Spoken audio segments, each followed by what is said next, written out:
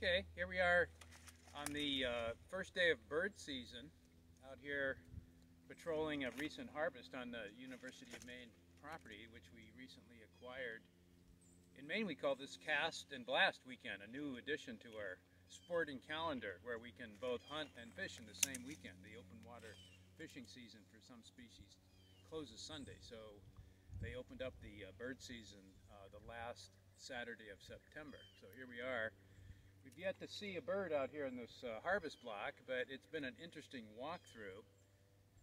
Students did a management plan the last year I was teaching in the capstone class for this property, and we walked it before it was harvested. And we're in an area that was very heavy to aspen with other hardwood species primarily, and we'll talk about that. So Keith Canody, our forest manager, prescribed essentially an clear cut of all of the aspen, leaving reserves of all the oak trees and occasional pines that were in the stand.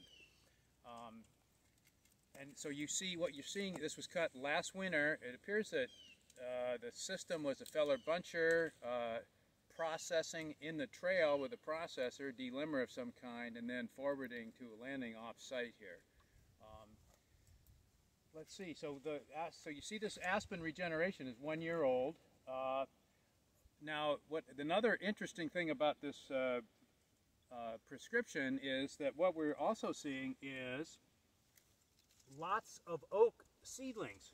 I think most of these are seedling sprouts from small advanced regeneration that was either run over in the harvest or just now has been released by the harvest of mostly the aspen. There are some new seedlings. Last fall was also an acorn crop. So this essentially has served as a release cutting for the oak advanced regeneration. So we're going to have a nice mixed species stand here of, I think this is mostly big-tooth aspen. It appears to be so. Some quaking, which will, of course, get right ahead of this oak. But the oak will probably live underneath it. This will, yes. So what we call this is, I guess the correct term for this silviculturally would be a coppice, which is the regeneration method, promoting aspen root suckers throughout the block with reserves, the reserves being primarily oak trees.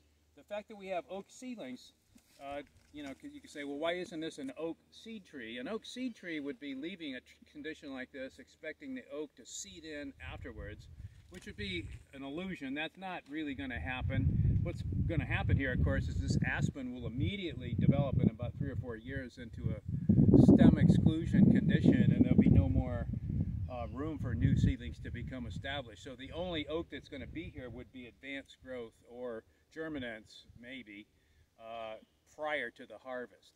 So interesting prescription, the kind of thing that we don't do that often here on our forest properties, but one I think is very appropriate for this condition.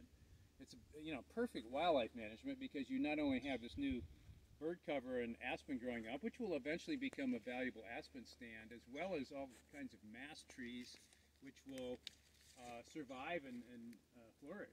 These I aged one oak tree that was cut. This is about a 90-year-old stand, probably heavily cut. When would that have been? A 1930 or something like that, back in the beginning of the Depression era. And very even aged, and the aspen, of course, was ready to go. It was declining. If you look around the block here, you'll see in the pan lots of birch snags. I don't think much of the white birch here was alive, so all the more reason that the harvest here was mostly overdue. Another interesting feature is to notice that these oaks have been exposed completely for a year now, at one growing season at least, and I haven't seen a single epicormic branch on any of them, which I find interesting. Maybe they will develop in the future, but I don't think so. Pine was also left. There may be a few pine seed in out here. There'll be white birch, there'll be raspberry, but most of the next crop here will be aspen growing up amongst these oak reserves. So we've gone from an even-aged stand, originating 90 years ago, to now a 2-age stand, where the aspen in the openings will grow very well or underneath the oak trees. I'm sure it will die out, and we'll have this really nice sort of 2-height structure for a long period of time. The oak, I suspect, and of course we can manage to release it, you know, down the road with brush saw thinning and so forth if we get a good recruitment here, which is apparently we are getting. The other thing, final thing I'd say is that this cut is big enough. Again, this is the kind of thing we don't usually open up. This is maybe, what, 30 acres here, 20, 30 acres? The deer probably won't go into the middle of this in the winter nearly as much, and so that some of the oak might escape browsing more than it would otherwise. We do have moose here as well. Moose might begin to browse on this aspen, but there'll be plenty of it.